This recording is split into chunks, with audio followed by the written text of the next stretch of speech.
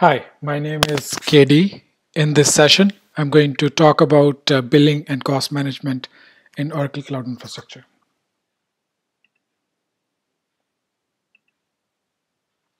I'm actually going to break this session into two parts. In the first part, we are going to discuss all the billing and account management options that you can leverage using OCI console. In particular, I'm going to go over cost analysis tools that can be helpful for you to filter your billing and cost data and to look at trend lines. We will look at budgets. What are budgets? How do you set them? And how do you get alerts using budgets?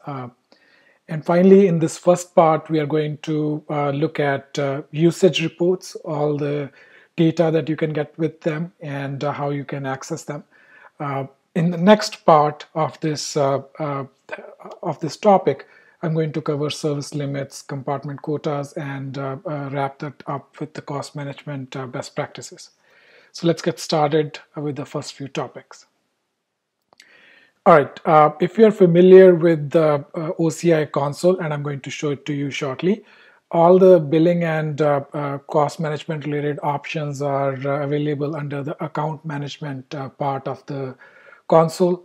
Right here, you will see cost analysis, payment methods. There is an invoice option here now, and there is budgets, and there is usage report. In this talk, I'm not going to cover payment methods, and I'm not going to cover invoices. Payment methods let you see what your how you're paying OCI right now or Oracle right now, and the invoices lets you download the invoices from the console. These are finance functions, and I'm focusing this talk more on the operations side of things. So let's first discuss cost analysis tools. So on cost analysis, these are visualization options that you can access using OCI console. And looking at, they provide very nice trend lines. And so you can detect patterns in your usage right away. And you can look at these patterns across different services in OCI. It gives you functionality in terms of filtering so that you get the data that you're most interested in. You can filter by date. You can filter by tags that you have attached to your OCI resources. And you can also filter by compartments in OCI. And to access these cost analysis reports, you need to be part of the administrators group. The IAM policy should allow you at least to take a look at the usage reports part. Also, an important thing to note is that these tools are not available to all customers. I would say they are available to most of the customers in the United States who created accounts in OCI after January 28, 2019. You'll be able to leverage these tools. If you don't see this option in this console, it's not that big of a deal. The other cost management options and techniques I'm going to show you in this session would help you get similar information and get access to similar trends as well. So quickly, the filter options on the cost analysis tools portal is to filter by date. You can specify the start date and the end date for your analysis. And there is a 6-month duration that you can specify, up to a 6-month duration that you can specify. Within OCI, you can tag your resources. You can create tag namespaces and then create tag keys and assign values to those. These tag keys can be attached to OCI resources. So within cost analysis tools, you can now filter by these tag keys so that you are able to get information about very particular tags that you are interested in analyzing for costs.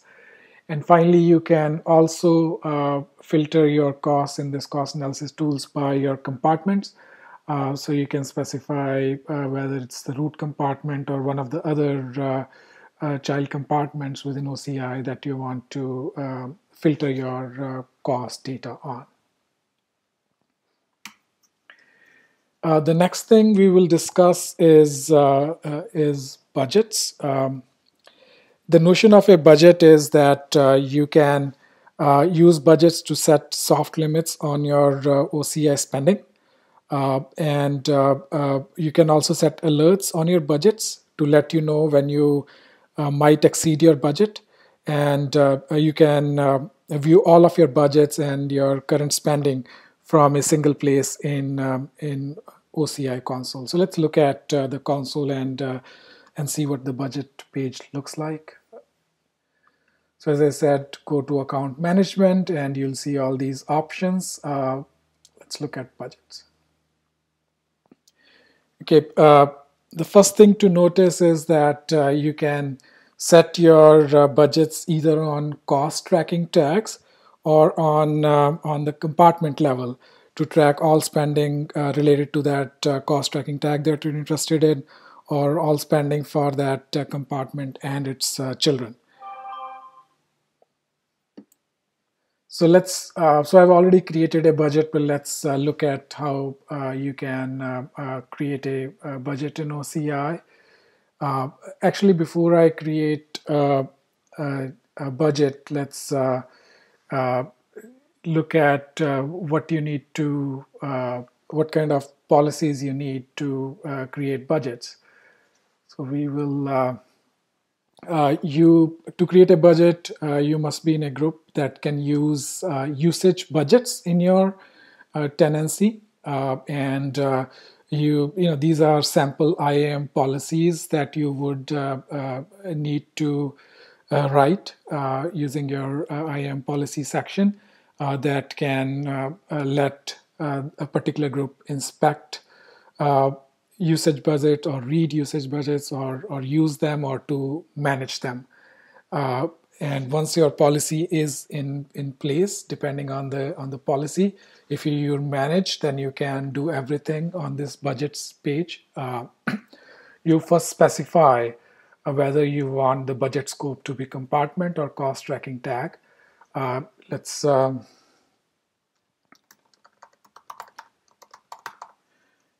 Let's just write a sample policy quickly so you get a sense.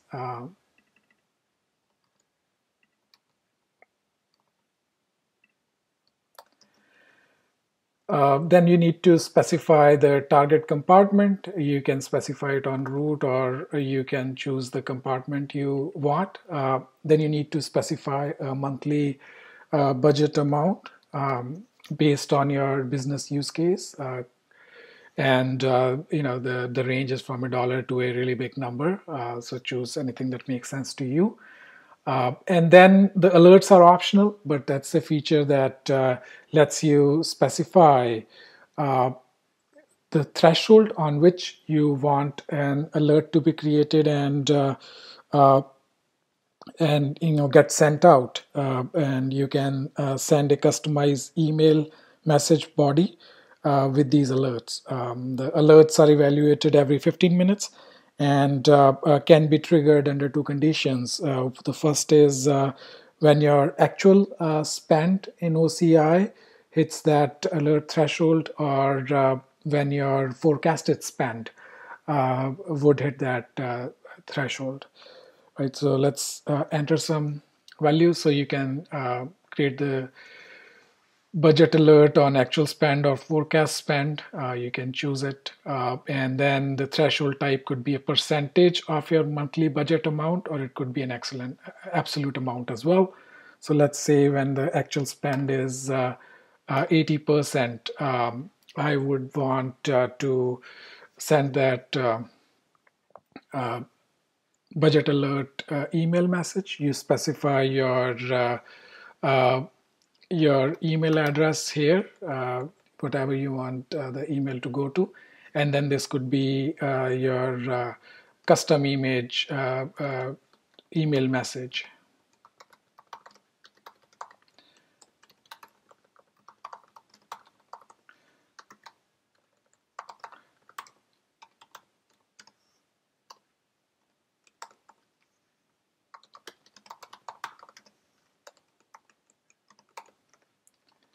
So with this, you can create your budget.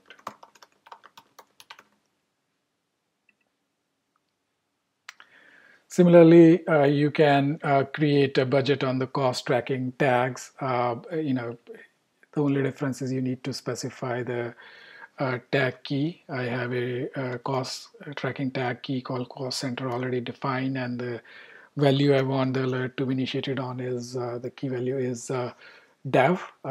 So all the resources tagged with the cost and center key tag key of the the tag key of cost center with a value of dev would initiate this are part of this budget and can potentially send a budget alert. So it's the same process. This is the only difference. The rest is same as the compartment process that we just saw. Okay. And then you can manage uh, these budgets, and you can delete and edit them, etc.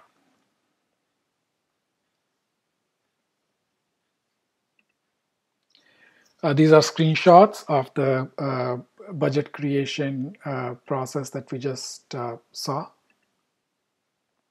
And this is an example email message that got created because an alert, a budget alert condition was met.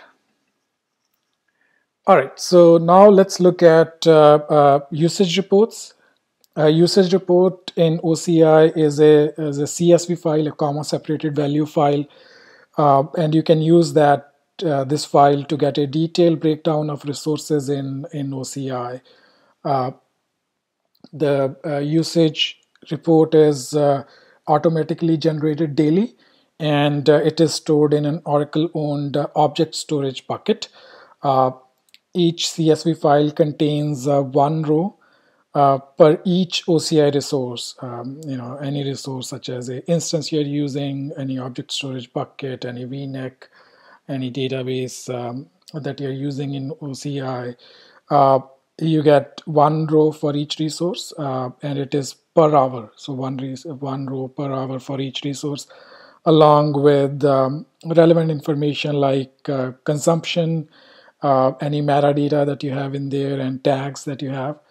Uh, Typically, the usage reports they contain up to uh, up to 24 hours of usage data, and they generated once per day. Sometimes there could be a little bit more than 24 hours of data if there is any late arriving data that gets to be part of this file as well.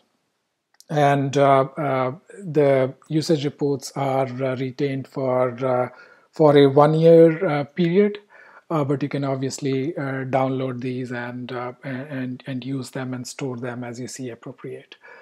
These are very useful for cost management purposes.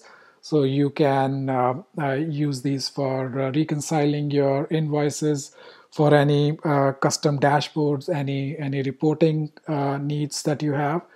It's a CSV file, so you can potentially import it in your analysis tools as well. If you have multiple departments using an OCI tenancy, which is a common thing among our enterprise customers, you can potentially use usage reports for cross charging the different departments as well. And it lets you see trends, and you can get information like you get from cost analysis tools that we discussed from usage reports as well. Before you can start using or start accessing your usage reports, you need to define an IAM policy for it.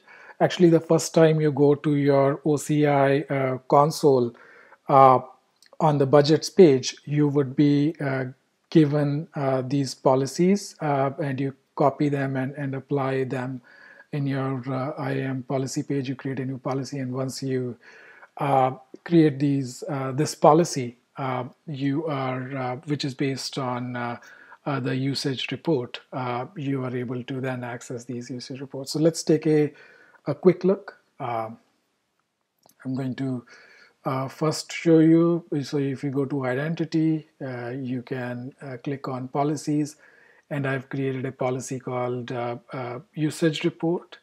And here are the two statements that you need to add. And once those statements are in place, you will be able to go to the usage reports page and get access to these gzipped CSV files. You can download these files. They have a lot of detail. Let's look at an example CSV file I downloaded. You can see it's one row per resource and gives you a lot of consumption information and tags and all this useful information as well. And obviously, once you have this data, you can analyze this data right here in Excel. In this example, create pivot tables or dashboards, or you can import it in your in any other tools that you would like to use for analysis as well. This page just shows a sample dashboard that you can potentially create from a usage report. So in this first part, I'm going to end this session right here. We looked at how you can access billing and cost management information in OCI console from the account management section. We looked at cost analysis tools and how they are useful, how you can filter your data using them, what kind of policies you need for them. We looked at OCI budgets. How do you create a budget? What kind of IAM policy you need for it? We looked at how to create budget alerts on specific thresholds, or if you're interested in getting emails about potentially hitting a budget amount. And finally, we looked at the usage report option, the IAM policies you need to get access to usage reports. We looked at how to get to usage reports from the console, and we looked at a example usage report as well. Thank you for your time, and I look forward to having you attend the next part of this session as well.